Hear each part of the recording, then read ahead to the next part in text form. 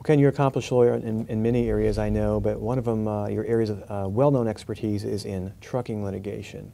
How did you become such an expert at that type of litigation? Well, that's something that evolved over time. Even as a young assistant DA, I was involved in prosecuting cases that, say, involved theft of a truck, a tractor trailer.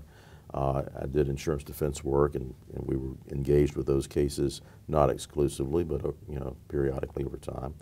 Once I got into plaintiff's work 20 years ago, those cases began to come along, and it just grew over time. And then eventually was involved in helping to set up the trucking litigation group for AAJ, and that has become a dominant part of my practice.